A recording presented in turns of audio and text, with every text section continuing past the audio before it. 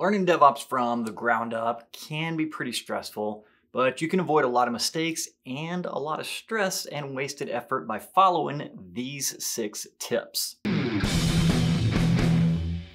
Hey, what's going on? I'm Will Button, and this is DevOps for Developers. And in this video, I'm giving you my 6 top tips for learning DevOps or any technology, really. So tip number 1 is start with the end in mind. You have to have a clear goal of what it is you want to accomplish. And I know you've probably heard that before, so let's break it down and talk about what it means in specific examples. It means both the big picture stuff like a year from now, but also micro goals like this particular study session. For example, you want to learn how to become a DevOps engineer, but that's a huge undertaking. It's not a single checkbox to check off. So if you look at some of the job descriptions, you'll find that tools like AWS, Terraform, Linux, and CI/CD are all required. Each of those becomes a to-do on your study list. But even something like Terraform is way too vague. First of all, what is Terraform anyway? If you don't know, it's hard to know what you should be studying. And even if you know what Terraform is, it can do a lot of things, from building a complete AWS environment to building servers to creating databases and managing DNS. You can't learn all of that in one sitting, so you need to figure out what you want to use it for right now. This is why in so many of the videos that I do, you'll hear me advocate that you need a personal project. A great one is building your own personal website, so maybe that's your goal, to learn how to use Terraform to build the web server that will host your own website. Remember that everything that we use in DevOps is just a tool, and learning how to use this ratchet to unscrew a bolt is useful, but it's not going to provide you with the skills you need to fix your car alone.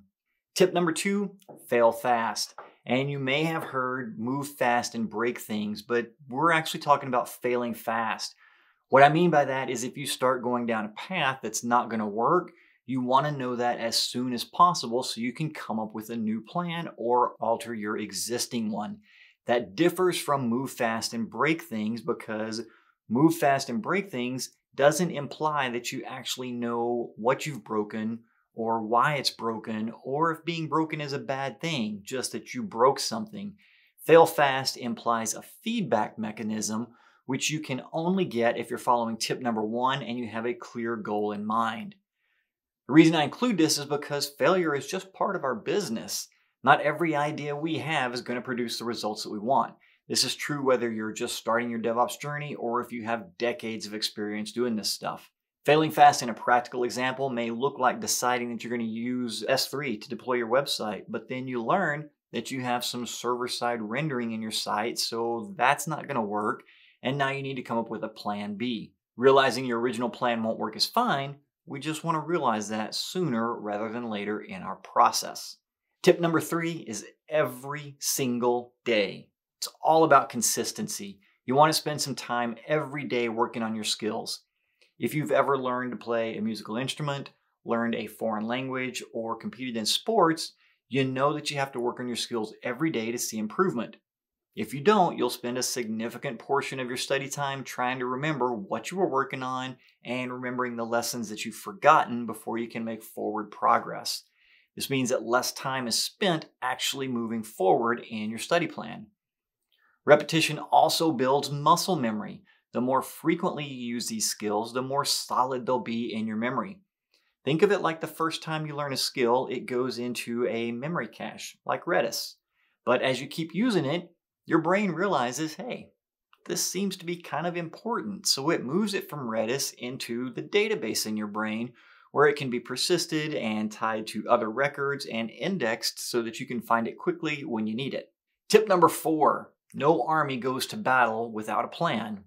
Well, at least no victorious army. And neither should you. Your training plan should exist on paper in a fairly detailed format before you start building. As you gain experience, you'll learn to quickly identify the people who never learned this skill, because they're always the ones who build these monster applications with tons of components and services, but they fail to add something like a login screen. If we reference the earlier example of deploying your own website with Terraform, a battle plan may have some steps like a website, which may seem kind of obvious, but we don't take anything for granted when we're documenting our battle plan. You need Terraform installed and working. You're going to need a Terraform workspace set up if you're using Terraform Cloud. You'll need an account with the provider, whether that's AWS or GCP or DigitalOcean or whoever. You're going to need a domain name, a GitHub repo, which also means that you'll need a GitHub account. And that's just the stuff that I thought of off the top of my head. So you kind of see the importance of stopping to write this stuff down. Nothing kills your momentum quicker than getting excited to start building, only to have to go set up an account somewhere that you didn't realize was a dependency. The next step, tune the world out. Think about your favorite athletes. In competition, they can tune out the thousands of people screaming in a stadium and focus on doing just one thing.